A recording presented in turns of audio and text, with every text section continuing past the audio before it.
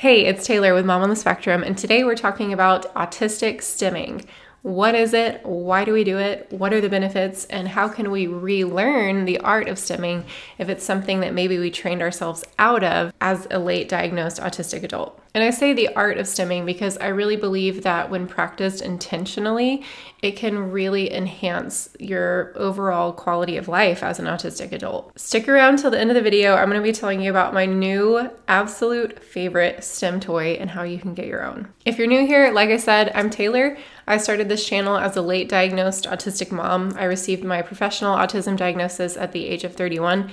It totally changed my life, and I knew that I had to share everything I was learning with everyone because that's just what I do. So if that sounds like something that might benefit you, either as a late diagnosed autistic adult or maybe there's someone important to you that is on the autism spectrum, subscribe to the channel and hit the little bell and you'll be notified anytime a new video is posted. So what is stimming? This is my definition. I wrote it up here for us.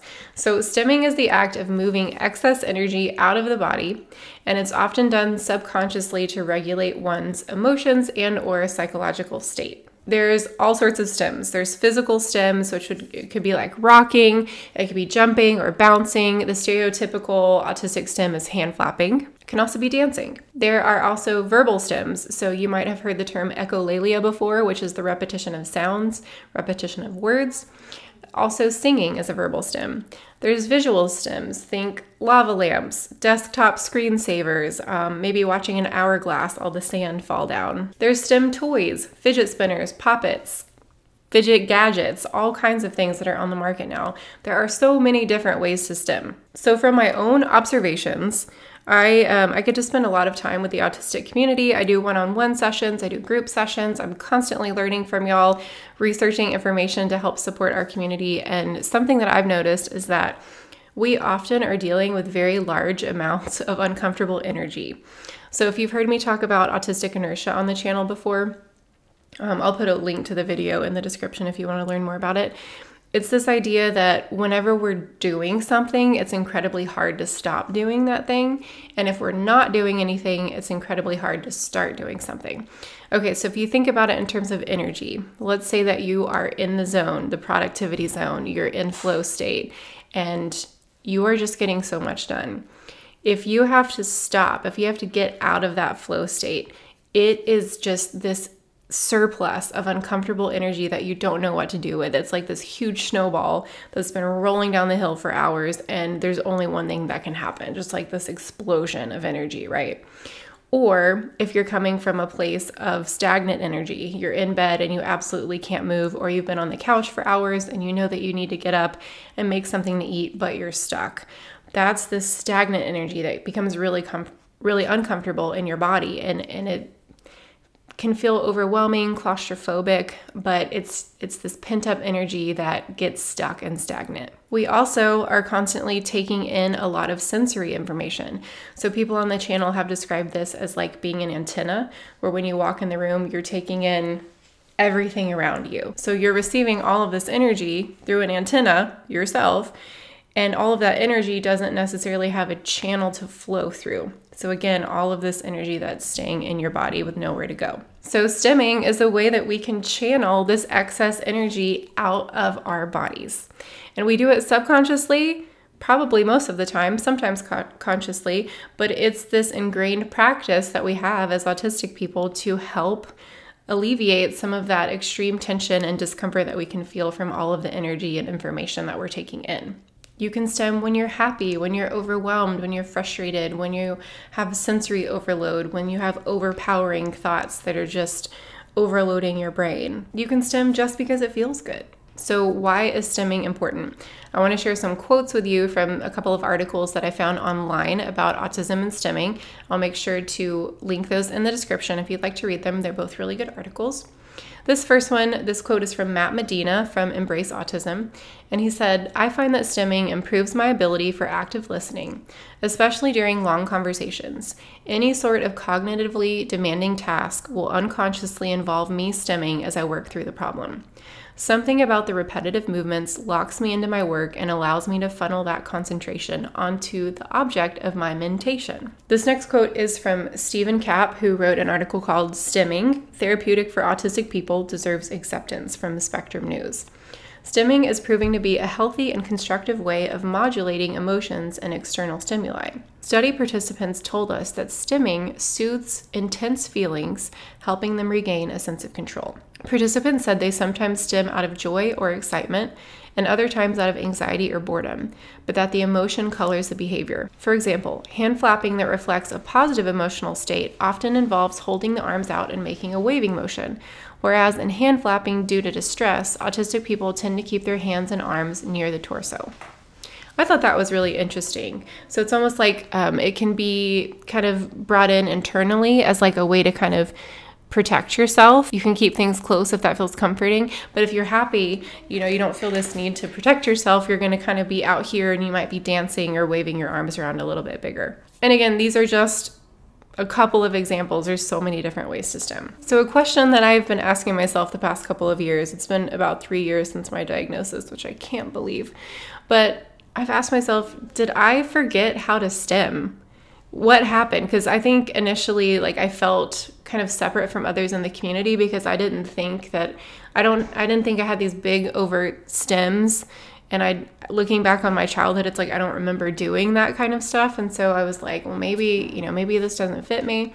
But I slowly realized over time that I for sure stim in so many different ways all the time. So there's different reasons why we might stop stimming. It's pretty easy to learn early on that stimming is not necessarily socially acceptable. So not a whole lot of other people are doing it. Maybe no one around us is doing it. And so it can be very uncomfortable to be the only person doing something. We want to be like our peers. We want to blend in. So we don't want to be noticed.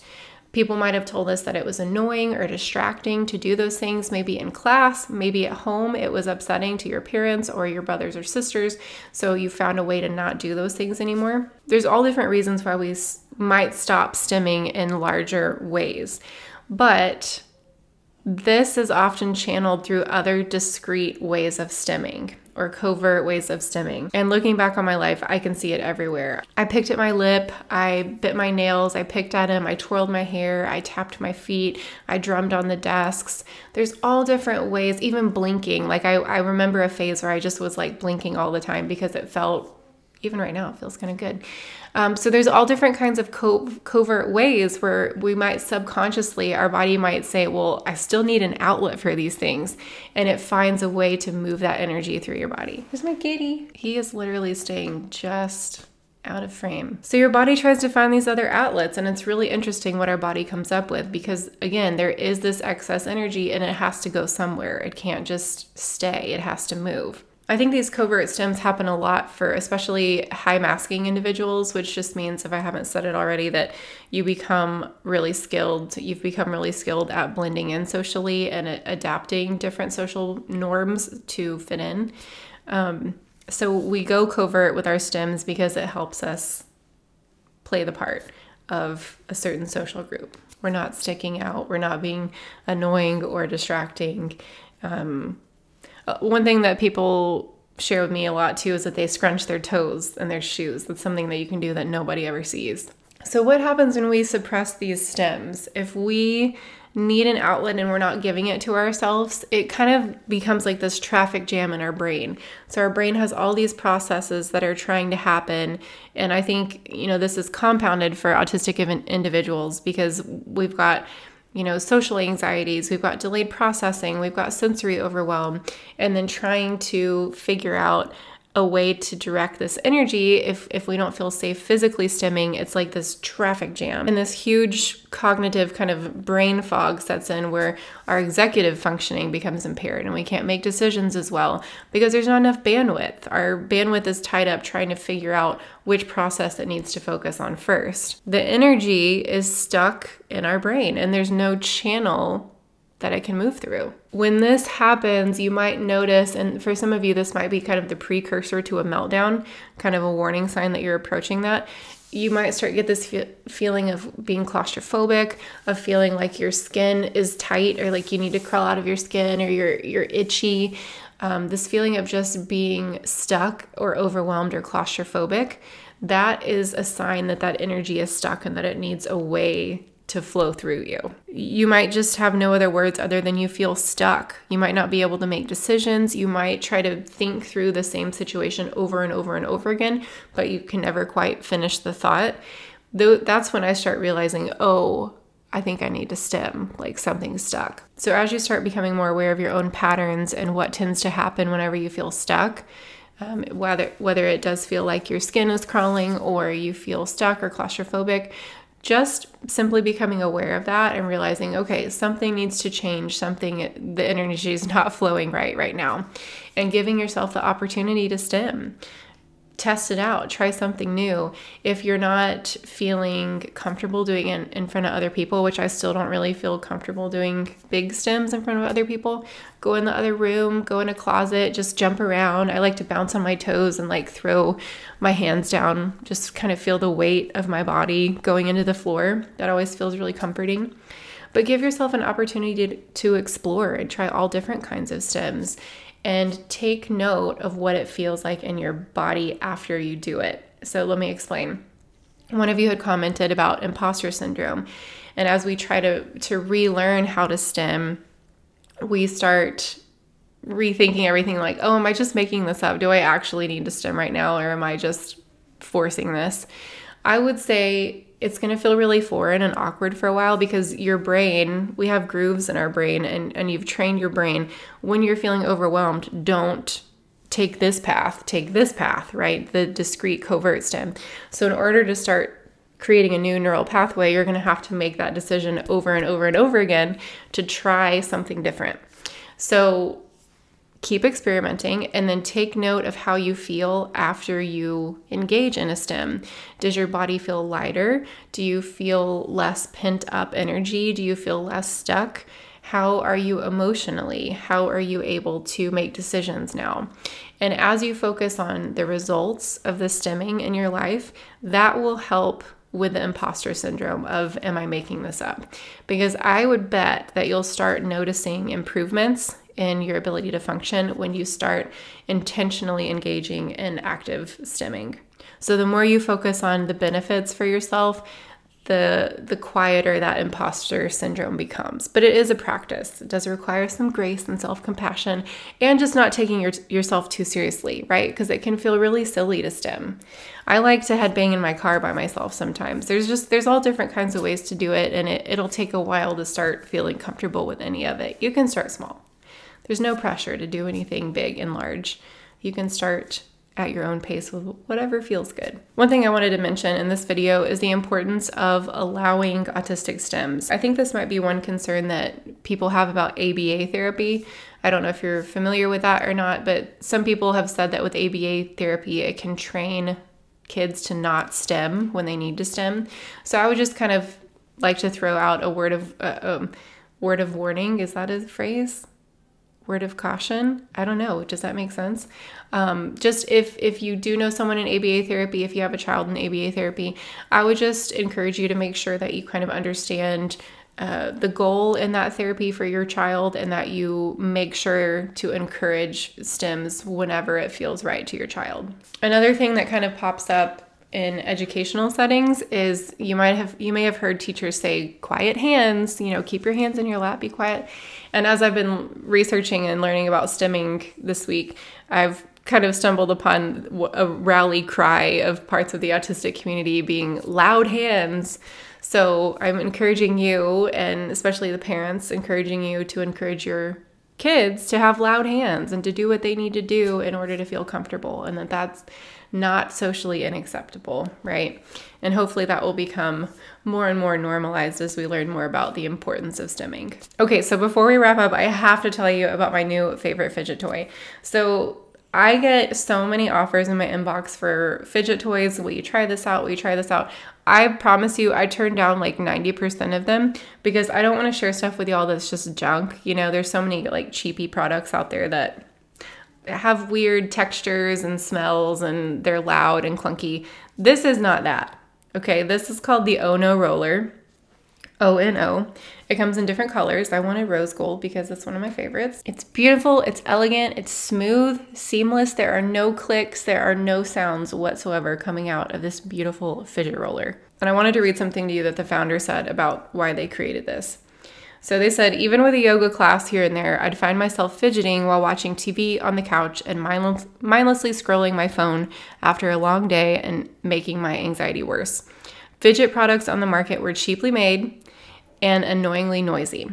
I got fed up and decided to put my industrial design degree to work. I set out to create a high-quality, completely silent fidget that would be appropriate for people of all ages and actually help with relaxation and focus, not just promote more fidgeting. This, my friends, they nailed it. So what I love about the fidget roller, this is heavy. This isn't cheaply made. This is like very solid. I'm going to drop it on my desk just so you can hear what it's made out of. Caution, loud noise. Very nice quality. They even say on the package that you can put it in the freezer and then roll it on your body for another sensory experience. It's a really nice feeling material that kind of heats up a little bit after you use it in your hands. You can use it all different kinds of ways. You can roll it on your neck, you can roll it on your back, between your hands, and then this is my favorite thing to do, is just twirl it like this. Lately, this has been within my reach at all times. If I'm doing a one-on-one session, if I'm running a group webinar, whatever, this is in my hands. And it just really helps me channel some of that extra anxiety and like energy that I have into something that doesn't make sound and feels really nice. So in between this shot and the one that you just saw, I've ransacked my house for the other version of this. There's a kid version that's not made out of this heavy of a weight. It's like more of a rubbery feel, but it still has weight to it. And it's a smaller size, so it works better for smaller hands. So hopefully I'll find it and I'll be able to edit it in, but if not, I will show you a picture of it. And my family, we love these. We, like, anytime we see it around, we just pick it up and try not to fight over it. So if you're interested in getting one for yourself, like I said, I think there's like 4 different colors, and you can go to the link in the description and use the code MOMONTHESPECTRUM for 10% off. So I hope this video has been helpful to you. My goal is that you will feel encouraged to cultivate the practice of stimming in your life, and that it will add value by helping you feel more regulated, more grounded, more centered. So I'd love to hear from you in the comments how these practices work for you, and if you decide to get one of these, what color you get for yourself. Thanks so much for watching. Make sure to subscribe if you haven't already. Like the video if it was helpful to you, and I will see you in the next video. Bye.